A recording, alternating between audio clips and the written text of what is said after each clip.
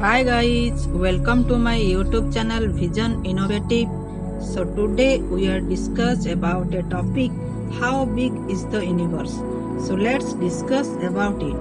If you are not subscribed my channel, please subscribe and press the bell icon for latest video notification. Throughout the history, humans have used a variety of techniques and methods to help them answer the questions how far and how big.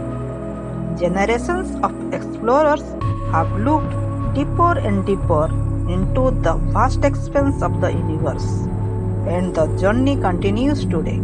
As new methods are used and new discoveries are made, in the 3rd century BC, Aristarchus of Samos asked the question, how far away is the moon?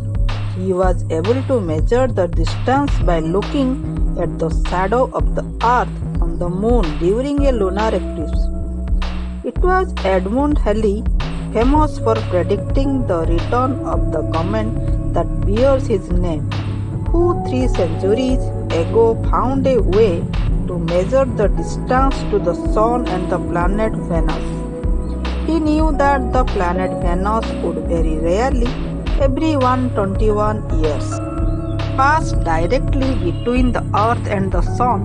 The apparent position of the planet relative to the disk of the Sun behind it is shifted depending on where you are on Earth, and how different the shift is depends on the distance from both Venus and the Sun to the Earth. The rare event to the transit of Venus occurred again quite recently on June 8, 2004.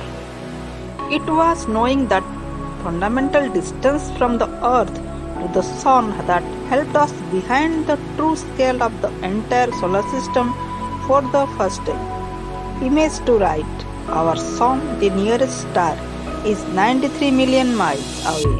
That is why the Sun, which is a million times the size of the Earth, looks so small. It would take the space shuttle 7 months to fly there.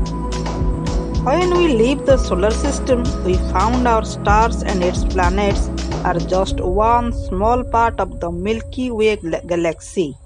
The Milky Way is the huge city of stars, so big that even at the speed of light, it would take 1 lakh years to travel across. All the stars in the night sky, including our Sun, are just some of the residents of this galaxy, along with millions of other stars too faint to be seen. The further away a star is, the fainter it looks. Astronomers use this as a clue to figure out the distance to stars that are very far away. But how do you know if the star really is far away, or just not very bright to begin with?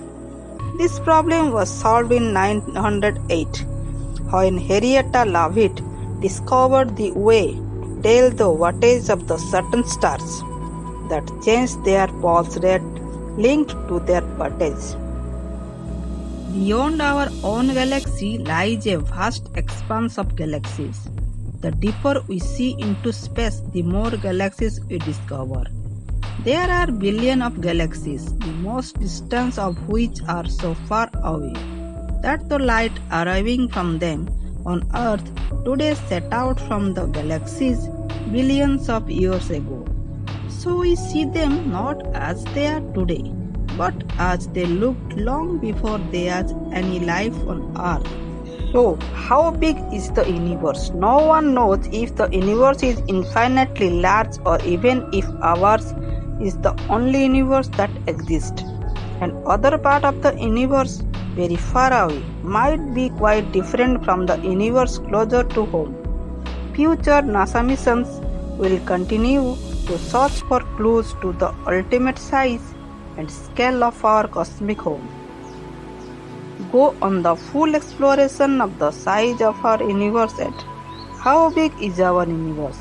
Beautiful images and straightforward methods and ideas take you from our solar system into the realm of the stars, the galaxies, and finally into the vast panorama of the observable universe. You can also download and print a PDF version of this exploration. So that is all for today's video. If you want to see more videos, then please like, share and subscribe my channel. Thank you.